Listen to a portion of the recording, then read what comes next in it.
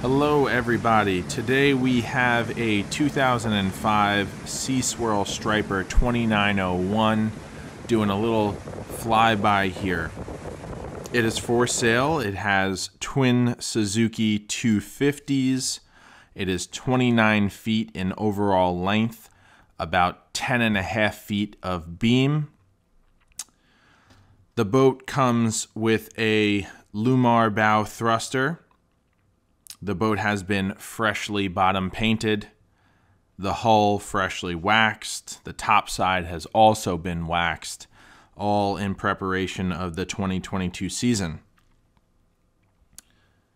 The motors have been fully tuned up for the season, which includes replacement of the water pumps, spark plugs, fuel filters, fuel water separators, lower unit oil, motor oil and filter, and of course the motor zincs as well. The props are stainless steel. The boat also has a diving swim ladder. Here's a different look at the Suzuki 250s from the inside of the cockpit area. This is a live well. It holds 26 gallons, plenty big for your baits or even small fish. On port and starboard side, there are large fish boxes. Both of them have macerator pumps hooked up to them. And they are also plenty big for large fish, tuna, large bass, things like that, or fenders as I'm using them now for some storage. Under the gunnel, there's room for 6 rods or boat poles, what have you, 3 per side. On the port side, there is a saltwater outlet, which you can hook up a hose. And then in the rear of the boat, we also have a freshwater inlet, so that way you don't have to just run off the water tank. There are 3 rod holders on each side of the gunnel, and then 3 more on each side of the support for the hardtop, making 12 rod holders in total on the boat.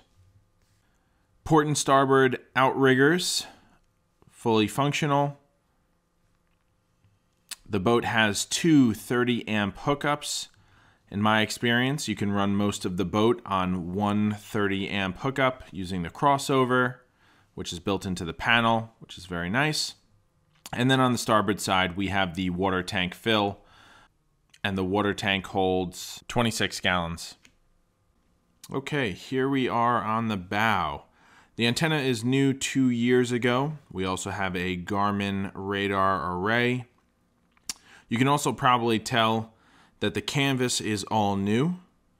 There's standard 40mm isinglass on both the sides and rear with polycarbonate in the front.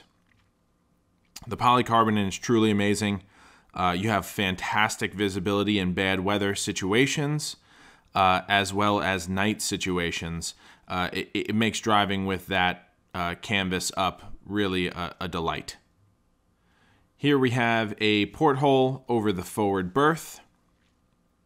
To port and starboard on either side here, we have foot pedal control for the windlass. The windlass is a Lumar windlass. It's new in 2020. The anchor is equipped with 30 feet of chain and a 300-foot rode, which is more than enough to hold the boat securely in various weather conditions. Now I'm going to walk you down the side, the starboard side, so you can see how clear and beautiful the isinglass is. In the cockpit, we have a forward-facing seat, which fits 2 very comfortably. To open it, you pull on the handle, and it slides into place. After undoing 2 latches, you can pull up on the seat to reveal access to the bilge. The battery switches are up top, and the batteries down in the bottom. There are 2 starting batteries, which were replaced in 2021, and 2 house batteries, which were replaced this year in 2022. Okay, moving forward now towards the cockpit area. We have our seating. We have, of course, the captain's chair, as well as a single seat behind the captain's chair. It's a double seat over to the port side, as well as a double rear-facing bench as well. I'll show you here.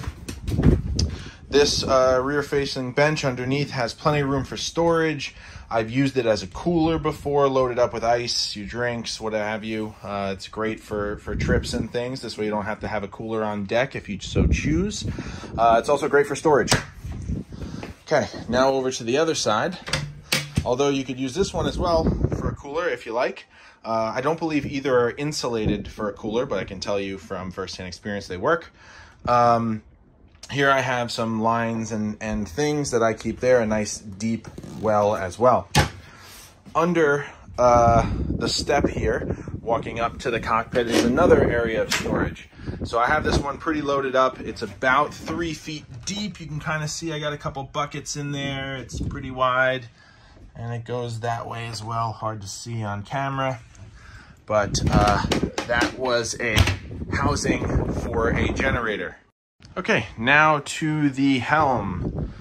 We have a couple of Garmin units here.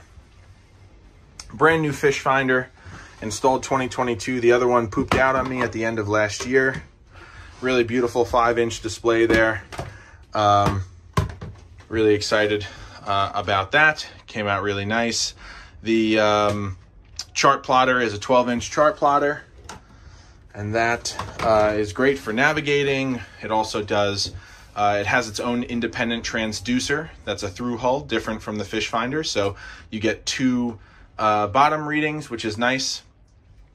Then you also have the radio over here. The radio is new with the antenna 2 years ago. Has AIS, really fantastic standard horizon. I like them a lot. Also included in the chart plotter, it has radar. So that's great for navigating, of course. We have a bow thruster. Really simple to use, really nice in a tight spot. Docking, backing in, or going broadside to a dock, it makes it so much easier. Here is our windlass control. So I showed you the foot controls. This is the control from the helm. We also have the spotlight control here.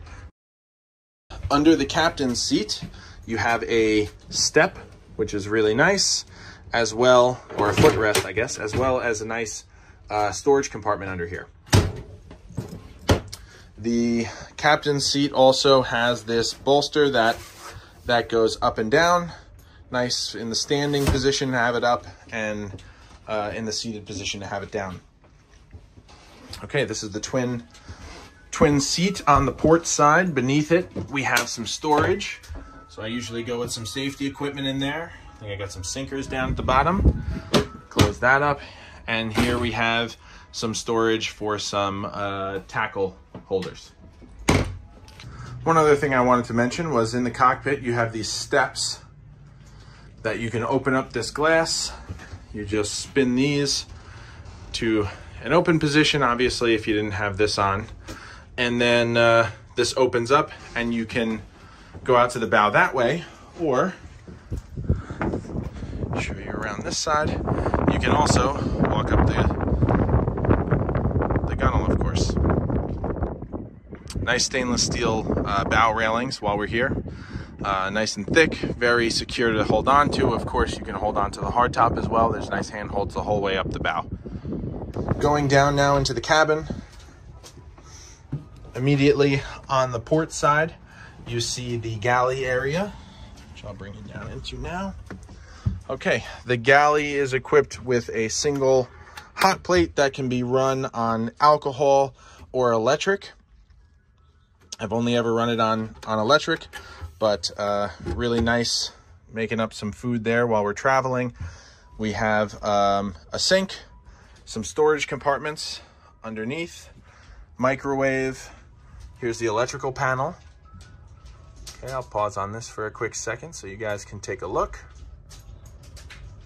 Then we also have here, we have our AC controls, which you can see there, AC and heat.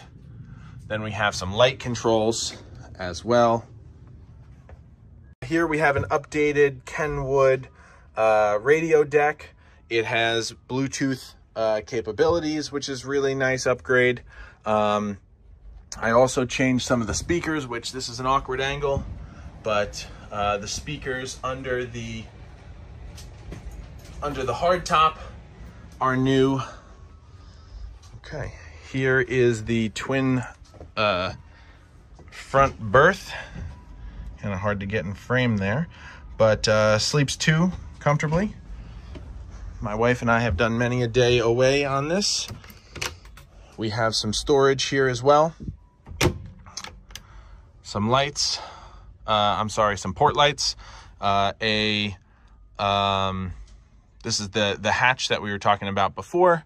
Some more port lights off to the port side.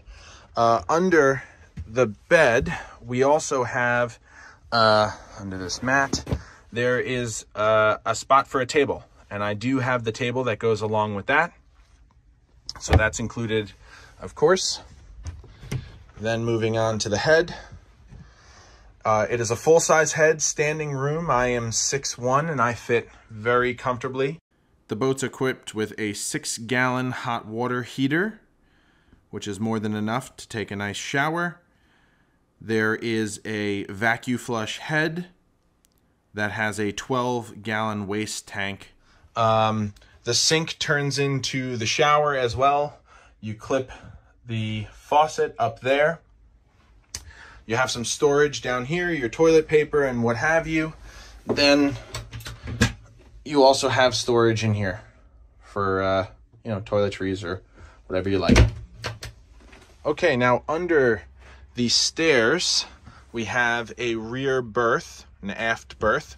Sleeps two very comfortably. We have a vent as well. That's the AC intake, I believe.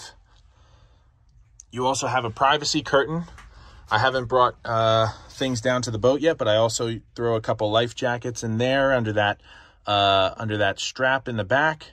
Then, of course, we have some room for some fishing pole storage down here as well. We have a new battery here, and this is for the bow thruster. So the battery for this is under the steps coming down into the cabin. Almost forgot to show you the fridge here. Pretty standard size fridge, I'd say. This concludes the tour of the 2005 Seaswirl Striper 2901. If you have any questions, check the link in the description where you can find the listing on Boat Trader, and don't hesitate to give me a call or comment on the video.